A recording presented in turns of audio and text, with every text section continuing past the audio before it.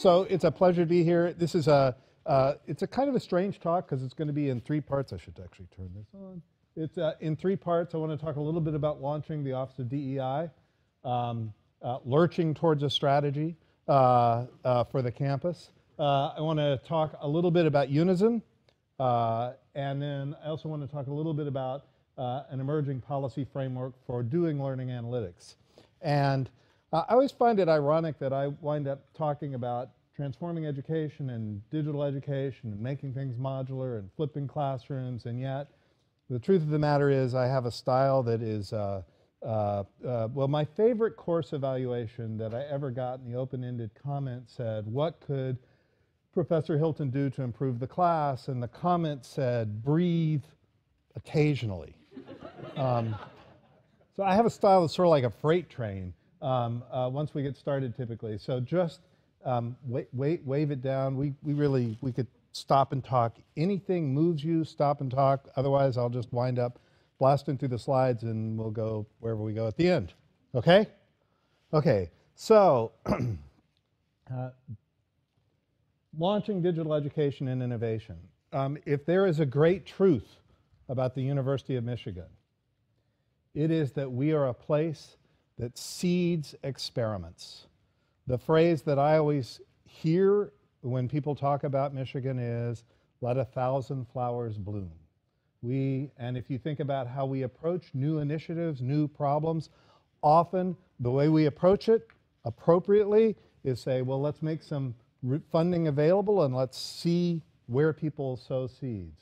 If I were going to sort of say, what is it at the highest level, the challenge that DEI faces, it's how do we start to also harvest and scale from those experiments, right? It's how do we take advantage of those experiments.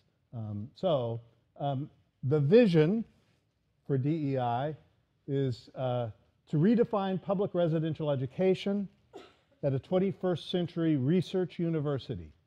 So notice residential education. When people hear that I'm the Vice Provost for digital education, whatever, they go, oh, you're the online guy, right? Nope.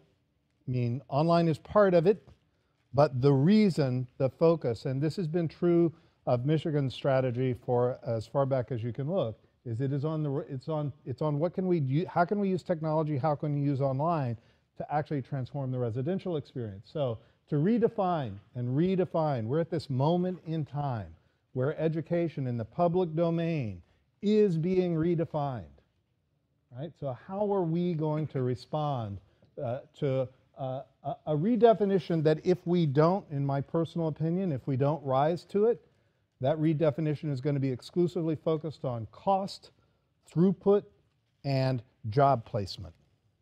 And that's actually not what most of us think we're doing directly. That's not why we come here every day, but that's the way the definition is going in the outside world. How do we respond to that? So to redefine public residential education at a 21st century research university. We are a research university. We are a community bound together by a common commitment to the discovery of what's not yet known. And we do it across all disciplines.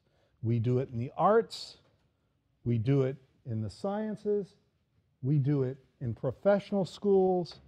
We are a community that's mesmerized by the questions that are around the corner, or the answers that are around the corner. So maybe we should figure out ways to make that even more infused in ours. So to redefine a public residential education at a 21st century research university through the creative use, not the pedestrian use, the creative use of technology and targeted experimentation with digital programs in order to enable engaged, personalized, and lifelong learning for the entire Michigan community, right? So that's the vision. And we're approaching it right now by sort of building it on these three pillars, which I think reflect a lot of the history of the university. So I'm going to start from the right and move to the left. So this university has a long history. I've got to show a slide that will show this a little bit better. A long and sustained history in supporting the creation of digital infrastructure, right? Goes back decades. We have a leadership position in learning analytics. When I was walking over here, I was thinking, God, it's a gorgeous day out there. Winter is coming. It's Friday. I went, there'll be 5 people here. So, you know, we have a commitment and an interest in learning analytics, and we want that to drive curricular innovation, right? We want to go for curricular innovation in ways that are informed. Higher education has a habit, a long-standing tradition of making faith-based assertions about the impact of what we do, and this is an option to move a little beyond that. So this is what I like to think of as the shock and awe slide, because this is actually trying to show in a single slide sort of how you take an environment that is poised towards seeding lots of experiments and trying to bring some coherence to it. So it annoys me that when you ask people, who are the leaders? What are the universities that you think of when you think of leadership in digital education, digital innovation, right? That they come up with Stanford, MIT, Harvard, what was the other one? Carnegie Mellon, Penn maybe, gets a little, Harvard I would actually assert comes up because Harvard, if I said veterinarian schools, Harvard, right? It was actually a great study, you know, Princeton has one of the highest rated law programs. Princeton has no professional schools, but in reputation, they have one of the best law schools in the country, right? We ought to be the third one that comes up. We ought to be the great public research university that comes up in that innovative space. And so part of what we're trying to do right off the bat is to try to take this wonderfully rich environment that supports lots of experimentation and lots of innovation and project some coherence. If we just act a little, I mean, it sounds a little cynical, but if we act a little more organized than we appear, or if we appear a little more organized than we act, that's the way it would be. If we appear a little more organized than we act, that's progress. And so it was really interesting. We were putting this slide together to brief a subcommittee of the regents on it, and I was just, you know, it's pleasing. We have a long history of digital infrastructure at scale. We really are one of the places that founded Internet 2. Internet 2 wouldn't have existed without the University of Michigan. But we were the co-founders of Sakai. We were the founding partner of HathiTrust, right? And we are one of the founding partners of Unison, which I'll talk about here in a minute. But this is a long history, and it's a history that basically says in some areas we need to stay in control of the ecosystem, right? Networks, digital libraries, learning, we need to stay in charge of the ecosystem. Then on top of that, you have all of this, right? One of the great things is all of those systems produce, I heard Stephanie call it digital exhaust, right? All this digital exhaust that we can start to look at to see how's the engine performing. So this history of leadership in analytics, so just some examples of organized activities, including SLAM, right? And then on top of that, what you really want is curricular innovation, right? That's what you want it to drive. So how does it change the programs and certificates that we order? How does it help flip classrooms, new kinds of pedagogy? How do we support maker spaces? So one of the things that people are when I think about digital education, it's not just online. So if you haven't wandered around the Duderstadt Center recently, you ought to go wander around the Duderstadt Center and see what's available to students and integrated with programming that happens in the disciplines that surround the Duderstadt Center. So you can't, one of the things that I love about the Duderstadt Center is you can't walk into it without immediately being hit by the fact that this is something, it turns out it's a library, but it's something that's at the intersection of engineering, music, drama, art. You can't miss it. Architecture, right? It's at the epicenter of it. And part of what it does is it provides access to digital tools to students and faculty that they wouldn't otherwise have access to. And just a quick plug for library thinking, you know, if you think about in the analog world, the reason why libraries have amazing collections of books was because in the analog world, what your collection, the books that comprised your collection determined the scholarship that you could do. And increasingly, you have to start thinking about technology and software in that space too. So, okay, so the sort of elevator pitch for this sort of thing is who? Well, it's U of M residential community and beyond.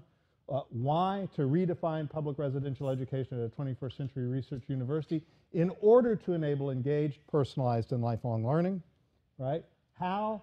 Curricular innovation, learning analytics, digital infrastructure at scale. And then the what of it, which I'm going to talk about here in a minute, is so how do we start to organize activity under, supporting activity under it? If you want to do all that other stuff, what do you need to help make it happen? So this is the way we think about DEI. And James is going to jump in any time if I start to go wrong or if he gets the phone call. So this is the way we think about it. It's a set of services and a set of resources. It's mostly a collaborative hub. Mostly what DEI is about is a collaborative hub, in my view. It's about providing, right?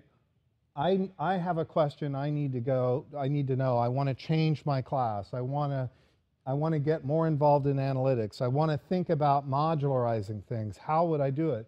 One of the things that we think about as DEI is sort of a one-stop shop to point you in the right directions, not to necessarily provision those resources.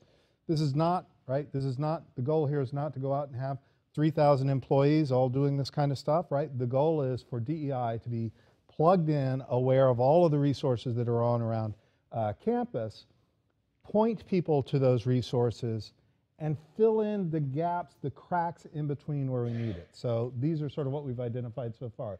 So some venture fund, which is really aimed at this question of how do we harvest innovation and transform residential learning. So yes, seeding, but equally, maybe even more importantly, how do we get experiments that start to succeed on a path to scale? Because often what you do in a one-off experiment isn't sustainable, not scalable. DEI is looking at that. I mean, that's one of the core things that we think we're going to try to help solve. Consulting services. How do we frame, position, enable, accelerate, prototype, and guide? Develop and partner. Develop and partner with schools, with other units on campus, with faculty, right, with graduate students, with researchers. We have a lab, which is mostly right now focused on video production, right? We have a suite of video studios and expertise around that. And one of the things that we're in the question about is how do you scale, one of the things that you want to make sure is that when you scale that with the phrase we like to think of is appropriate redundancy, right? It's not this, oh, there must be only one and only one, but we also don't want 50 million reproductions. And then Use Lab is part of DEI. How do we use learning analytics and advanced scholarship? And then Digital Innovation Greenhouse, brand new, really this question of how do you grow digital engagement innovations that enable personalization at scale, right? So providing, you might think of that as, well, it's a digital greenhouse. You're the person who came up with digital greenhouse, so if there are questions, I'm going to refer them to you. But it's like a pipeline, only it's greener.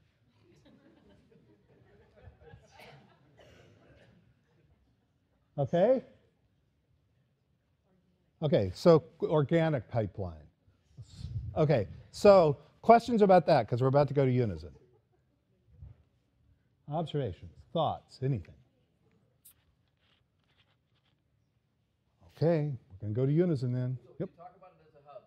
Mm-hmm. So where is it, and how will it provide the opportunity for people to be together? What do you think about it? Much like the university itself, it's a distributed hub.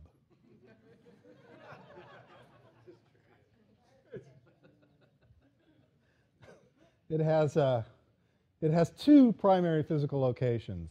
So the lab is on Washington Street. Just head towards downtown from North Quad, and you'll hit it. What's the address? Is it 500? Yeah. 500 Washington.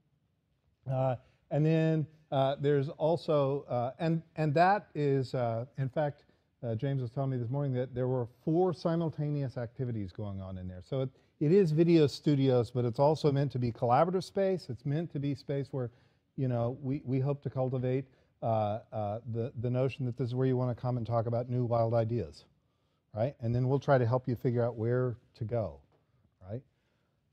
And then there's also space on the 8th floor of Hatcher. If you go all the way up, so go up to the 2nd floor, go to the elevators, go to the top, come out of the elevators and go towards the west end of the building. And we have some collaborative space there and 3 or 4 offices. So we're a distributed hub.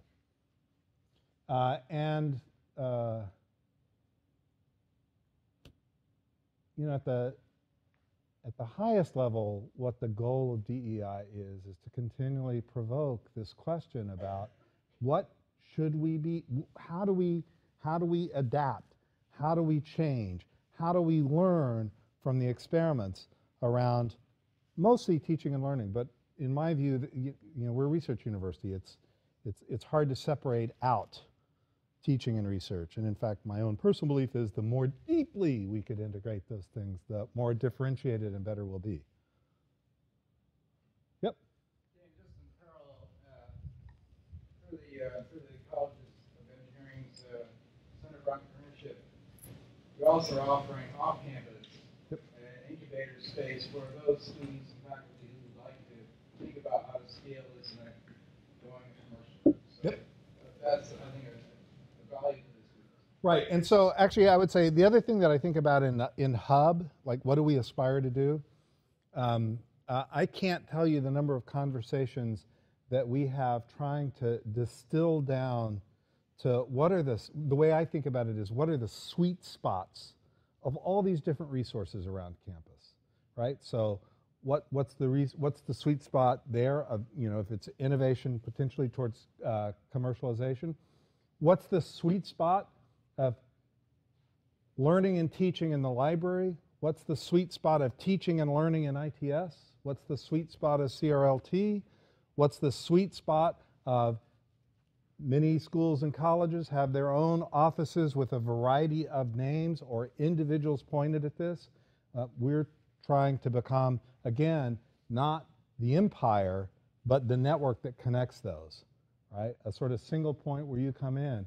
Because one of the things that's vital for DEI if we're going to be successful is, so we've been in this era of sort of experimentation. The minute you start to say, how are we going to scale it? And you look at how this university is organized and how the budget flows and everything else, if you don't do this in partnership with the schools and colleges, if you don't, so just a free resource doesn't in the long run have it has the ability to ignite things, it doesn't have the ability to sustain things. So it's like it's got to be deep in the DNA of DEI. That is it about partnering and collaborating. It cannot be about we're going to be the place that, you know, replaces everybody else. We want to be the place that helps people find the path and that leverages the resources and has an awareness to be able to help guide this question about where do you get to optimal redundancy. So that makes sense? Yep. So at what level of personalization that you talk about in the innovation, is that the same level like Google is looking at every action that you do online and try to? So the question is that, so at what level of personalization are you thinking about? That's actually going to be relevant, especially when we get to the third part where we talk about data analytics and data management policies and all those kinds of things. What I would say right now is everything that you see there is more of a directional statement than so I don't know more than we do now, right? It's a directional statement. Okay? Okay, now we're going to go to Unison. And it's Unizen, like Zinfandel, not Unizen, like, even though Unizen sort of sounds like a sleeping aid. So not strong on branding. I'm going to give you a quick pitch for why Unison and then tell you sort of a little bit about where we are. And I'm going to try to convince you that, in fact, there's a holy grail in here somewhere that we're chasing. So Unison is a university member-owned service, like Internet 2 is a university member-owned service aimed at controlling the emerging digital ecosystem. So why do we need Unison? So here's the way I think about teaching and learning. And this is not in a digital world, this is in an analog world, this is everything, right? If you think about what we're engaged in, we take content and we and our students do things with that content. So when I first started teaching intro psych, one of my colleagues said, "Oh my God, how can you teach intro psych? There's way too much stuff to cover. Plus, I mean, there are entire areas of psychology that, like, I don't know really much about." And I said, well, two things. First, there's areas you don't know anything about. Well, you only have to stay 2 weeks ahead of the students, so it's okay. You have a habit of thinking about it, right? You think about it differently. You have an informed guide of it. But on the too much, that was the feature, not the bug for me, because it became incredibly clear that for me, content was fodder. So nothing made it into intro psych that I didn't think was both important and interesting, right? And like, if you can't engage around that, you're just not trying. So, but it drove home to me that its content is fodder for the most part, right? And if I ever had any doubt of it, when I used to long ago teach intro psych, the one truth, right? Because we have, universities are sort of built around this implicit, deeply ingrained premise that the first thing you have to do is collect a bunch of information. You got to have a bunch of facts. That's why libraries exist. That's why universities originally existed, bring together, right? And on that, you can do things with it, but first you get the information in. And a lot of models of introductory courses are just cram a bunch of information. The gate you got to get through is this one, right? And then you can go do stuff. Anyway, it's fodder, right? Oh, so intro psych, right? The one truth that I could count on, right? The one truth that they could take home and it would be true until the day they died was, you're born with 4 billion neurons and it's downhill from there. Damn it, turns out that's not, I mean, it's good that's not true, but it's not true, right? So I have to relearn all that stuff. Okay, so you do stuff with it. You give a lecture on it. You organize a discussion on it. You assign an essay. You say compare and contrast. You create problem sets. You have people interact with content. And out of that, you get outcomes, right? Some of those outcomes are really easy to measure. How many problems did you get right on the test? Some of them are a little harder. Have we changed your habit of thinking? Right, if you think about what disciplines are about, they're really about habits of thinking, right? And some of them are really hard, the ones we really care about. Did we change the quality of your life, right? Because at the end of the day, that's what we're aiming for.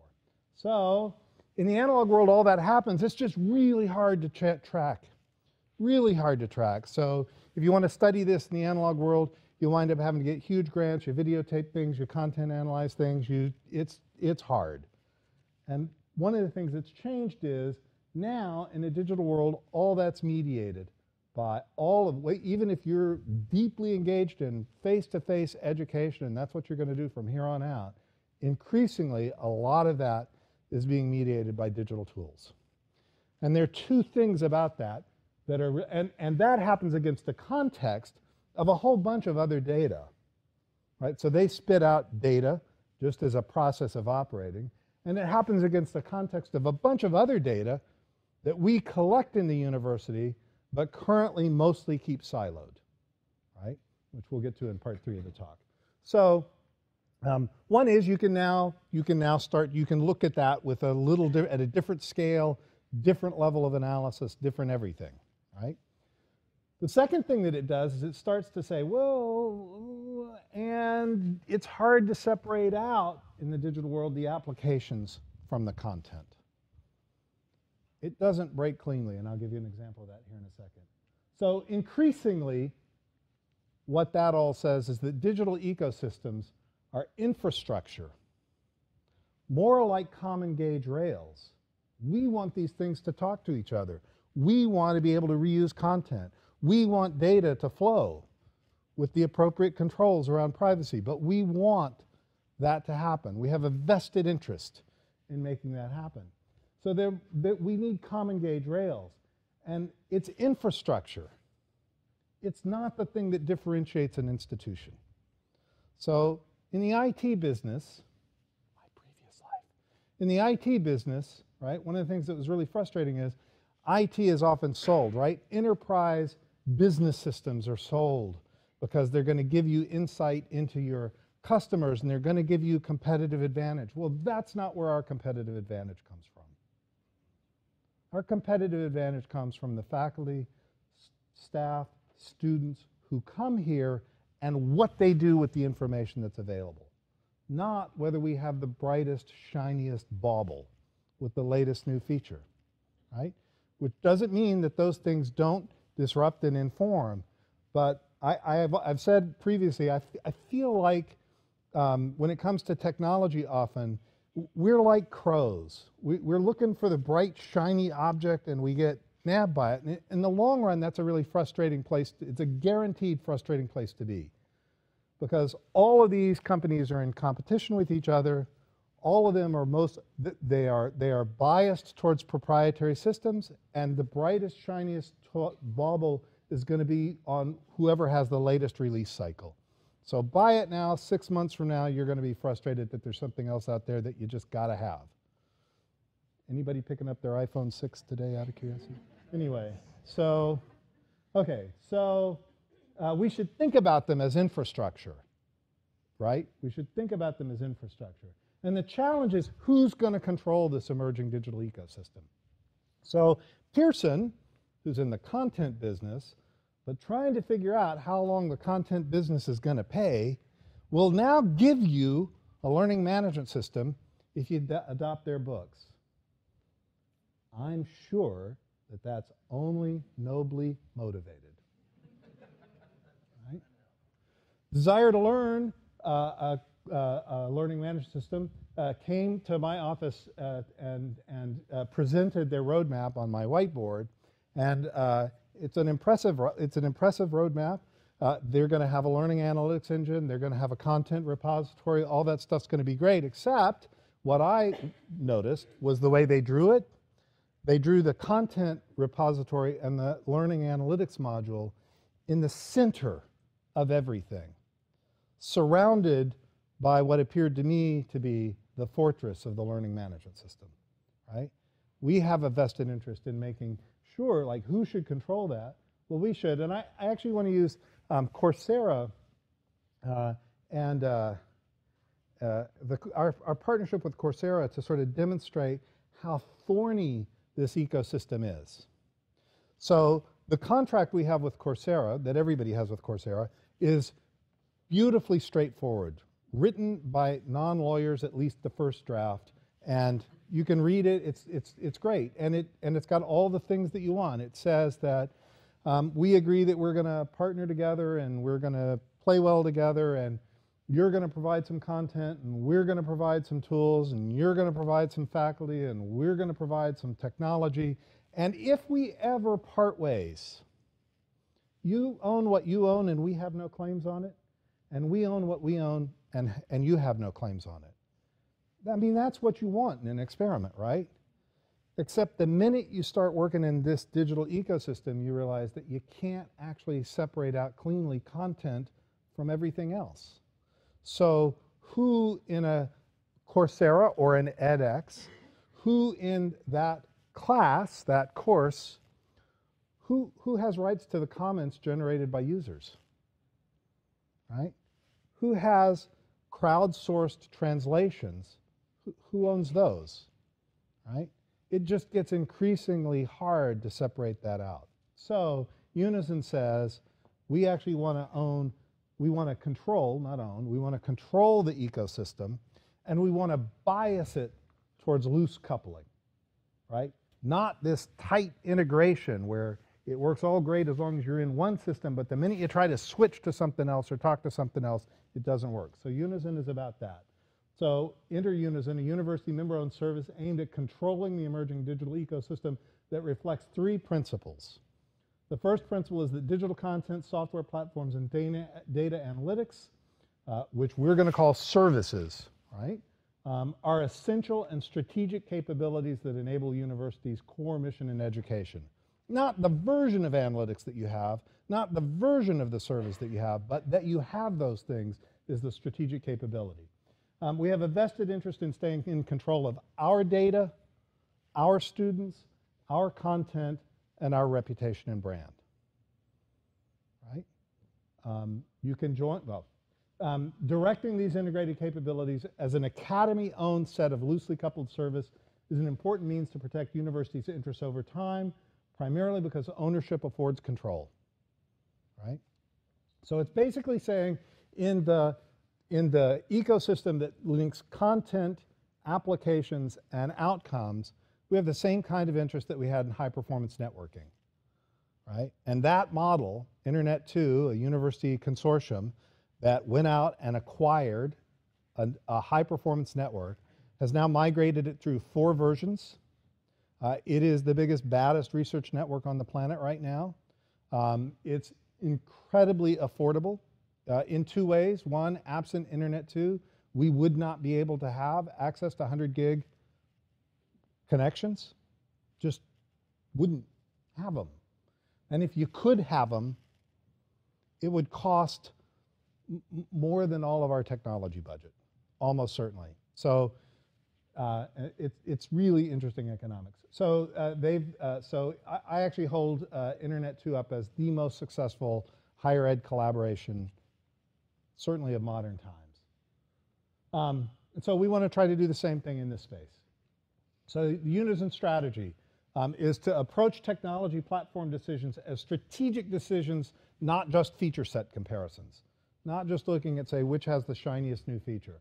Approach control of the ecosystem like we approach control of the network ecosystem. Leverage the lessons and successes we've had from Internet 2, right? Around governance models, around pricing models, everything.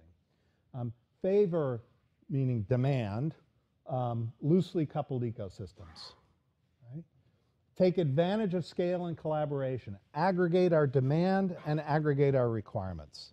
Does mean we have to say, well, you know, we're kind of more like you than not like you, which is always a challenge in higher ed, but do that when it comes to the infrastructure part. Right? Acquire services and technology on favorable terms. Right? Build only where you must. Invest development in pushing standards and creating reference implementations. Right? So this is an attempt to disrupt the market. This is not a software project. Right? Unison is about synchronizing capital and demands, not about community development. With me? Okay, so that's the high level. That's why Unison. So currently, 4 institutions have committed $1 million each to support the creation of Unison. We're in active conversations with more. I expect us by Christmas to have 8 to 10 universities that are equally committed and have also ponied up $1 million each. And that's to do all the work that I just said. And then on top of that, Unison goes out and contracts for services, which we pay additionally for. Just like with Internet 2, we pay an Internet 2 membership fee, right? And we pay a network fee. The network fee actually pays for the service. The membership fee pays for all of the work that Internet 2 does to put that ecosystem together, right? So, and like I said, I'm actually kind of hopeful that when EDUCAUSE hits, we'll have some more, but we'll see. It's one of the challenges we have is every university legal departments wants to rewrite all of the terms. And that's where we are with a number of institutions right now. We have conceptual buy-in, they have the money, it's everywhere through the system, but we don't have signatures yet. And I can't tell you who they are. Yes, Matt. So what is the $1 million reward that the institutions are chipping in? Is that to create the infrastructure? Is it to buy into the project? That's to create the capability of Unison to go out, identify needs, work with the communities to identify needs, and then contract for services. It's to develop, you'll see in a minute what the loose coupling, it's to develop reference implementations of open standards to connect things. So there's an actual organization, Unison. Yeah, we have a CEO and well, and I hope we're going to have a learning analytics we don't know what the title is going to be, but a learning analytics architect and a content architect, because that's what most of the work is next. And I think that'll get clearer with these slides. So the first thing that we did with Unison was we went out and cut a deal with Canvas for Canvas to be the learning management system. Canvas is a hosted, single instance, multi-tenant learning management system. It is Unison's first service.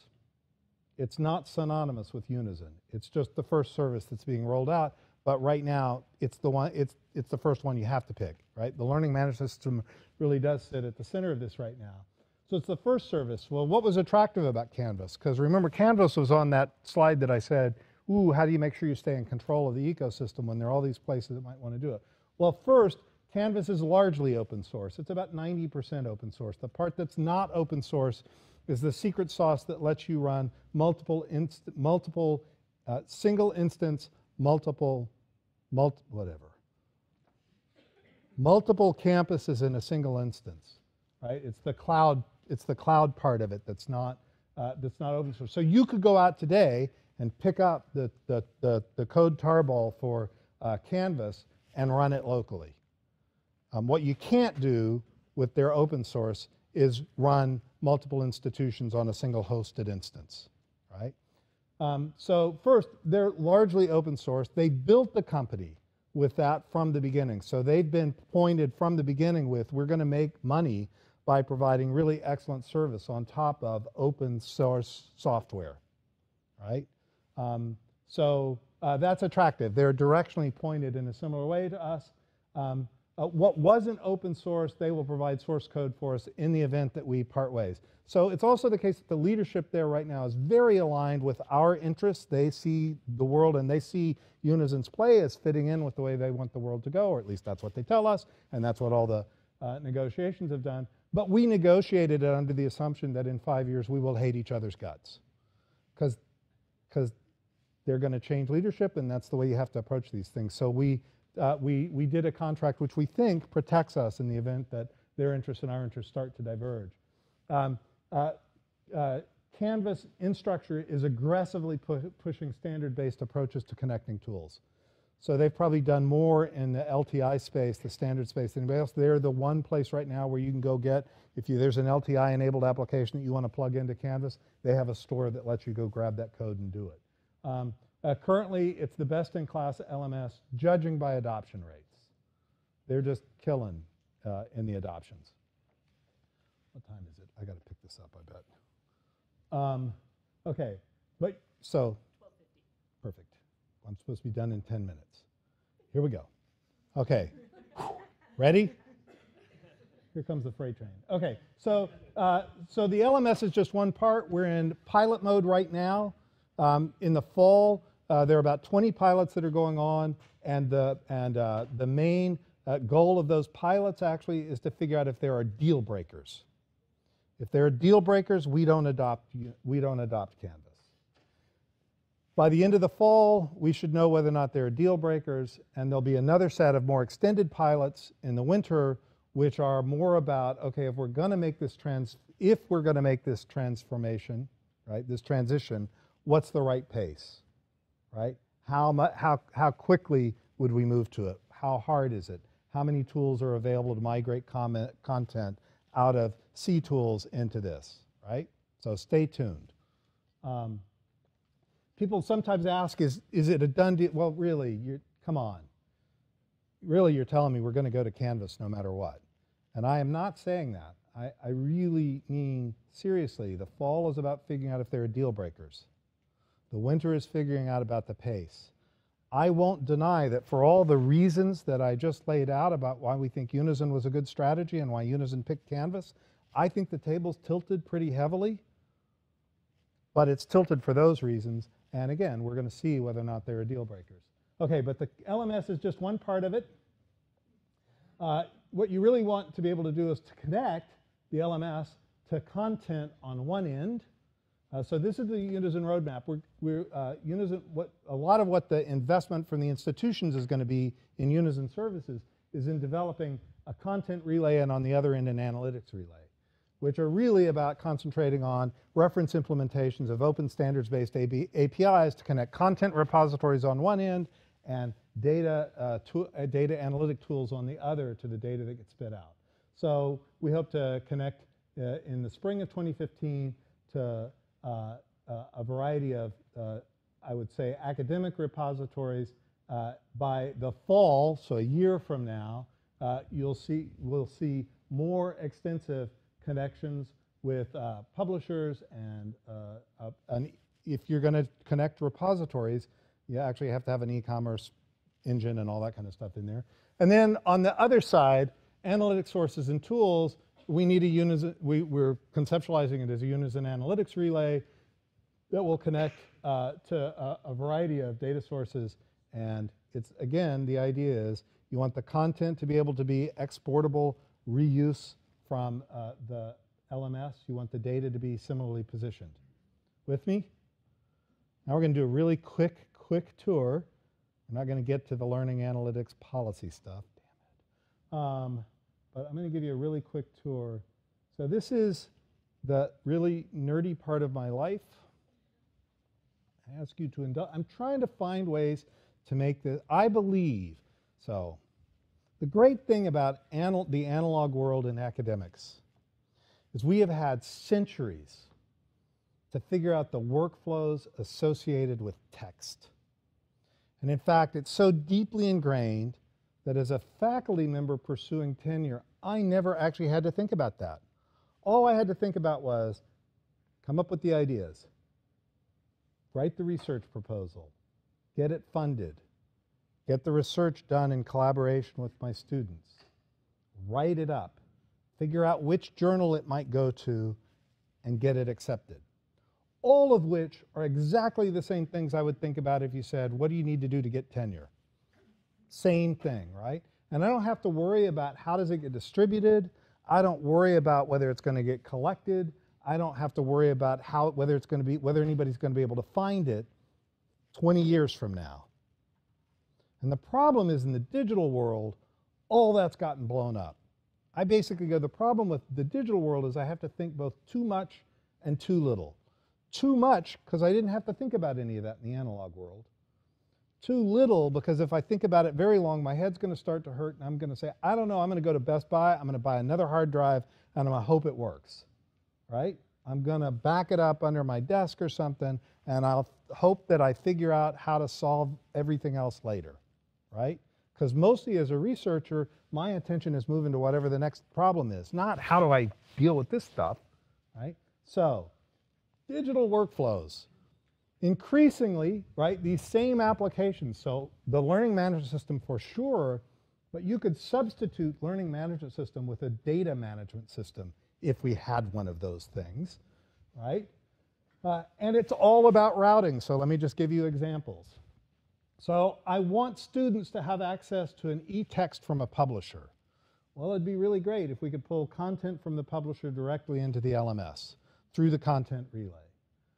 I want to deposit the simulation I built in Merlot. Like right now, if you wanted to deposit, Merlot is a peer-reviewed open education resource repository.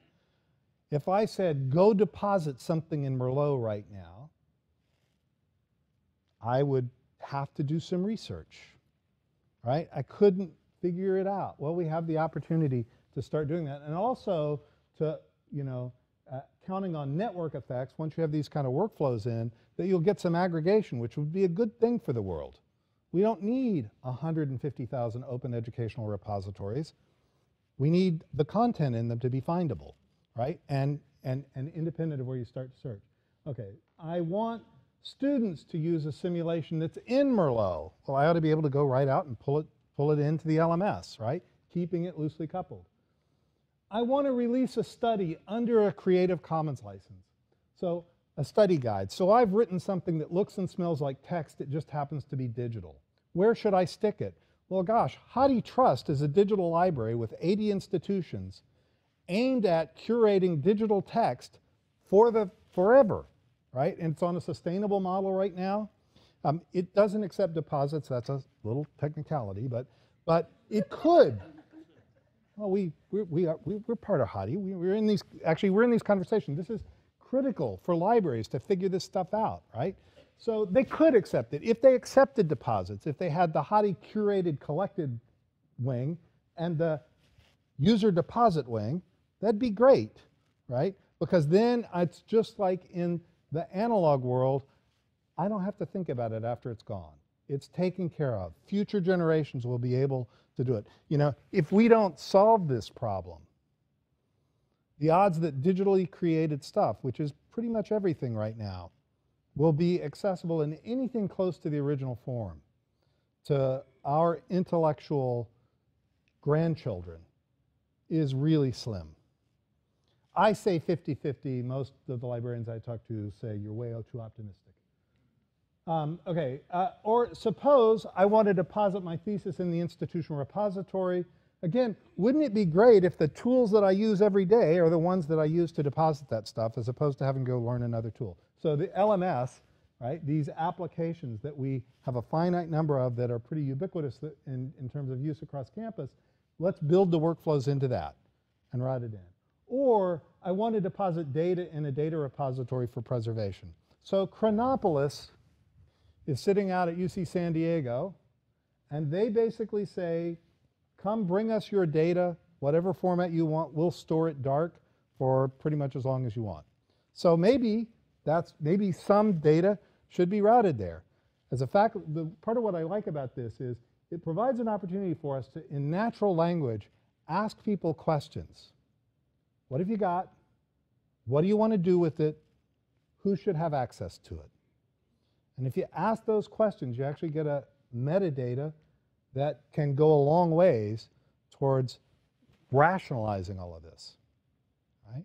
And then on the analytics side, it's the same thing, just the other way. So I need to be able to get data out to feed eCoach or Gradecraft or the Unison data warehouse. So Unison is going to be hosted single instance multi-tenant. I finally remembered that word.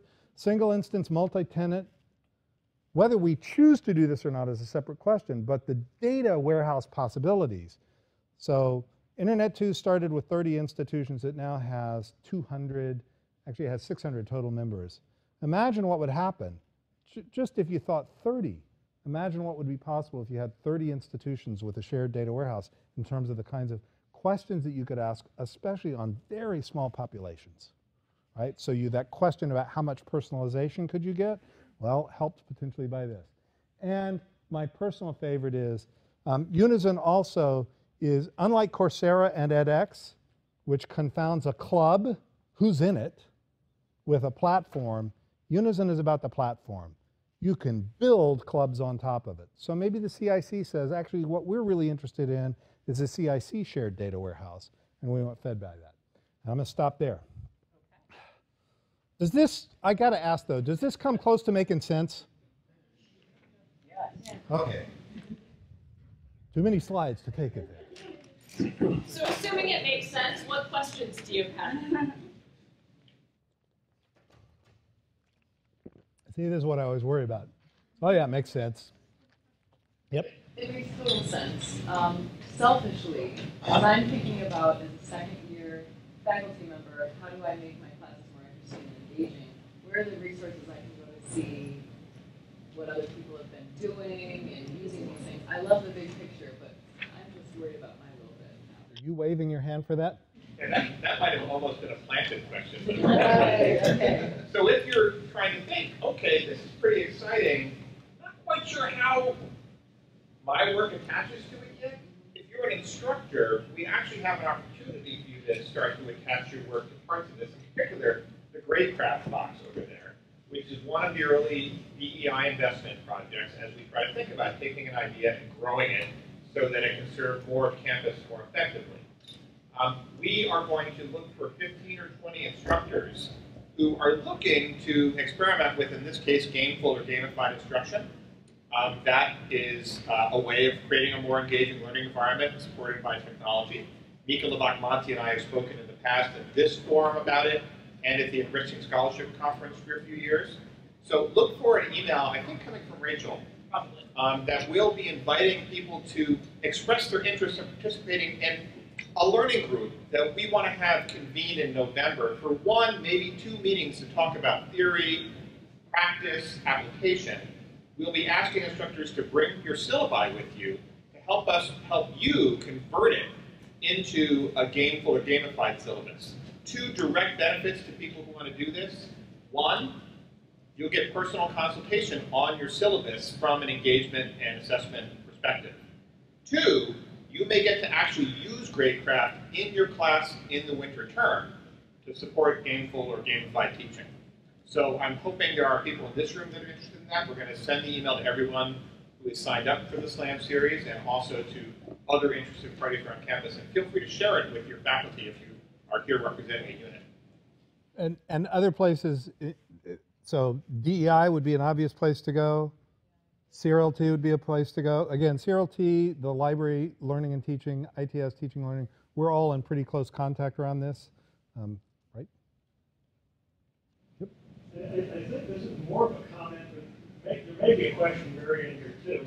I'm an electrical engineer. I can't understand anything to do with computers. I'm a social psychologist. I'm going to comment and ask sort of the same, I'm a faculty member in greater than his second year, much greater than, if you like, maybe here in state.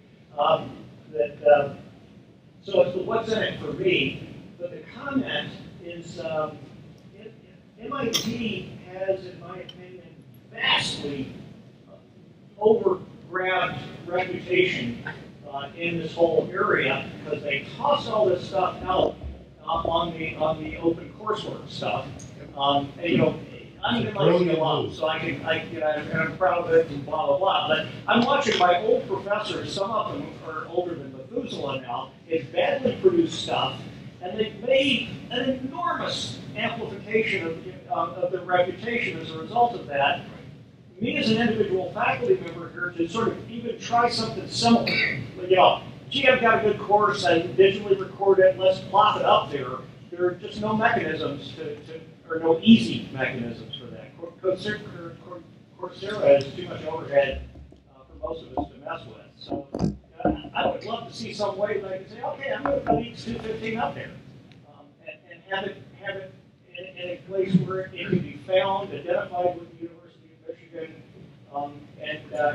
in some sense it's a little bit Me Too, but it's better to be Me Too than non-existent. So that's my comment for whatever it's worth. Yeah, so just a couple of reactions to that. So first, yeah, better to be Me Too than nothing. I want to aspire a little higher than that. I think that one of the things that we have been doing is we've been approached. So when MIT, I was here long ago in that other titled position, when MIT announced the Open Courseware Initiative, and I had actually spent a year working for the Provost on intellectual property around all kinds of things. And when they announced that initiative, I laughed. When they said, oh, they were going to put $100 million and put the MIT curriculum online, I laughed and I said, never happened, stupid move, can't believe they're doing that for 2 reasons. One, the intellectual property challenges around it, because most of what we use in our classes we don't actually own, right? It's that fodder we do. So I went, $100 million, not nearly enough to clear the permissions for that. Second, I went, plus it's going to, in a sort of bare naked way, make it clear that you pay MIT for the degree, not for the curriculum. And I thought, that's just not going to play well.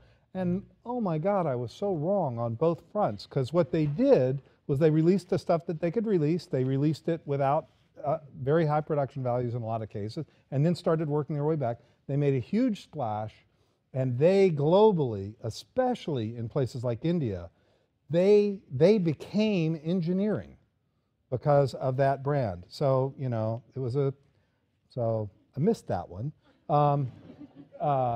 Gives you a lot of confidence for the next one. But I think that part of what Michigan is, so the first thing is Michigan really is positioning, it is about the residential education, and then what we do on top of that to push brand and things. And I think our bias is to want it to be more, not painfully, let's study it until the paint dries, but higher production values, higher quality, aiming out, and to build it around that.